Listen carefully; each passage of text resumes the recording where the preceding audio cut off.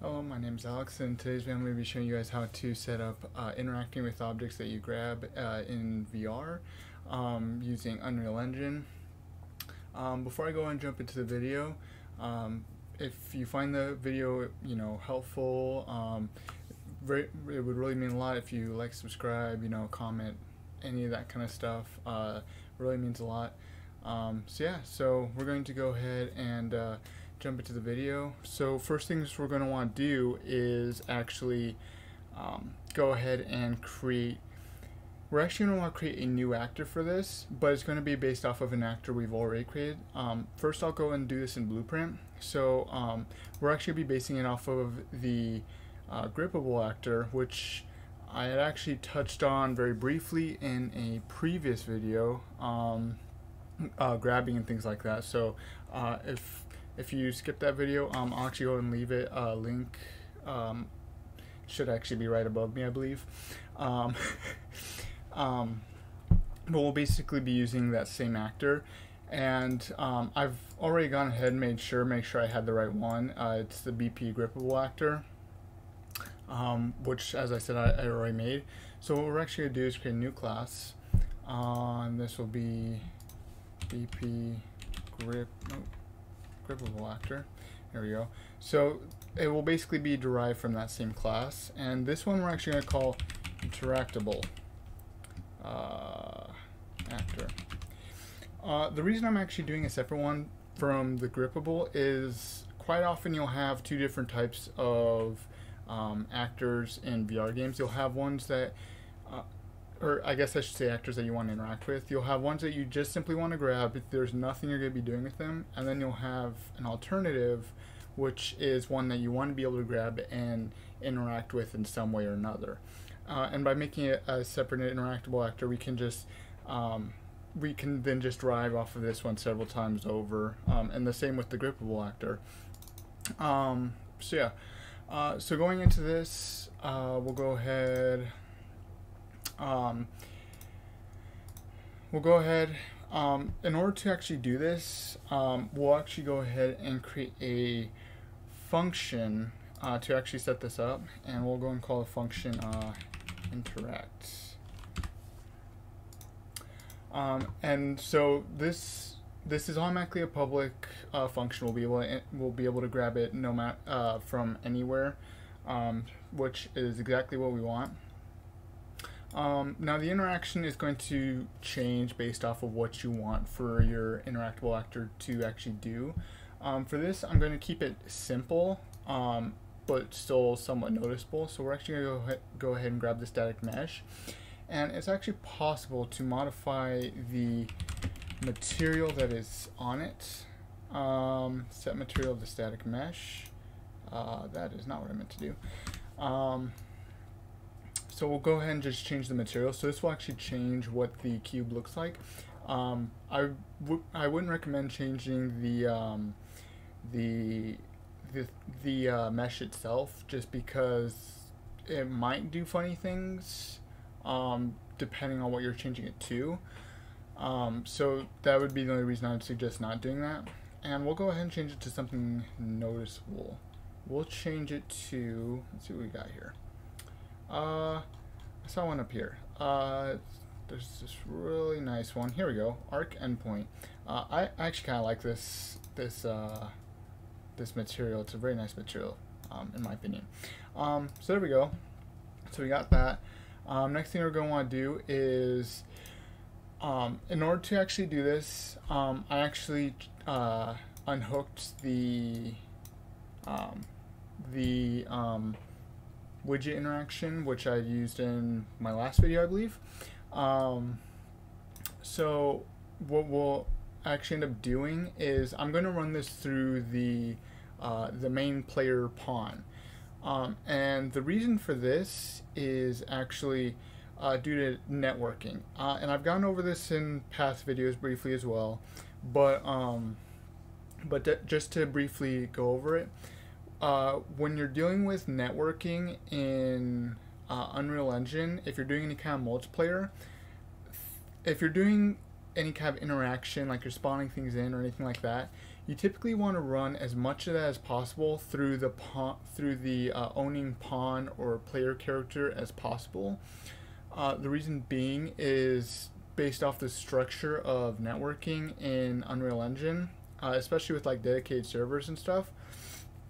The main player character tends to have a lot of control over what can and cannot happen on, or what can and cannot be pushed to the server and then replicated back down to all the clients that are connected to it. So it's if you're looking to create a multiplayer game, you definitely want to run it through the player if possible. If you're not, then quite frankly it doesn't matter. You could use a different method, but and this isn't, at least not at the moment, going to be a networked project right now. But I like to keep that in mind for later on, in case you ever want to take a project and you want to make a multiplayer or anything like that. Then it makes it a little bit easier later down the line. So yeah, that's basically why I do that.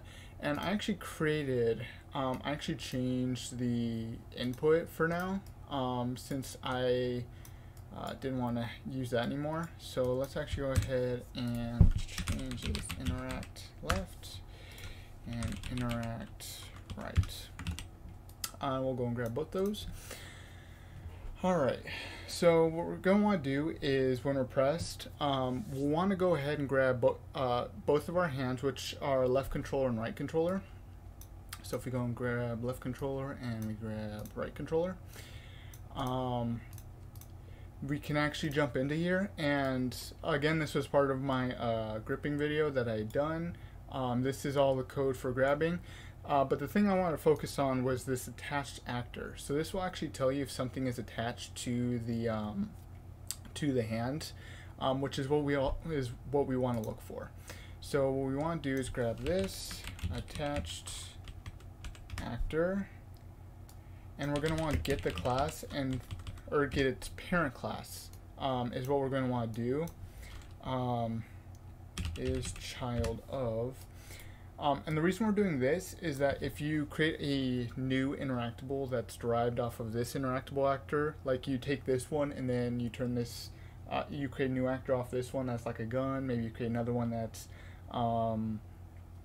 maybe like a wand or something, or something like that, then you want to make sure that at its root it is an interactable actor. And interact is actually still accessible to anything that's derived off that anyways. So anyways, let's go ahead, cast to, not cast to, we want to branch, and we want to make sure it is a child of interactable actor.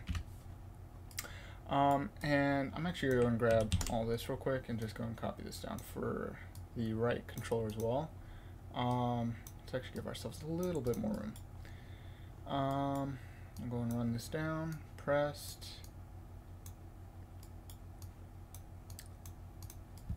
And then, assuming that this is true, whatever we're trying to interact with is an interactable actor. Then we want to come through, we want to first cast it to interactable actor, so that way we can actually access that function. And there.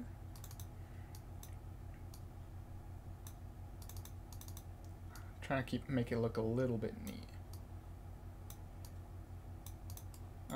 And then we want to run interact. I blinked out there for a sec. I was trying to remember what function I was trying to call. And we're going to end up doing the same thing for the left hand as well. True.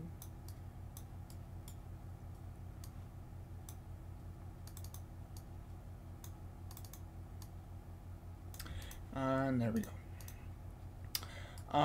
So that handles all that. So this will essentially just make it so that way we can click on an actor that we've grabbed, and it should run the interact function no problem. So we'll go and give this a quick test run right here. We'll go and drop into the world, pull it up a little so I can reach it a little easier without having to do too much work. And actually, before I forget, I guess, I did import the correct motion controller pawn, but I forgot to set to auto possess and auto receive input. There we go. So let's go ahead, give us a quick test run. Alright, so it all worked fine. I had some brief troubles getting my headset connected right. I was doing some funny stuff. Oh, that's not meant to do. So let me go ahead, start this real quick. Go and press play. So if I actually go and reach over, so I have it grabbed, and I go and press trigger. There you go. It all works just fine. You can see it changed the material, so now it's bright blue, which is exactly what we wanted. All works well. So yeah, so that's how you set that up in Blueprint. Alright, so that was a interactable actor setup for VR in Blueprint. If you want to see how to do it in C++, I'll be doing that in a separate video in the future. So if you want to see that, subscribe, like, comment, all that fun stuff. And until next time, see ya.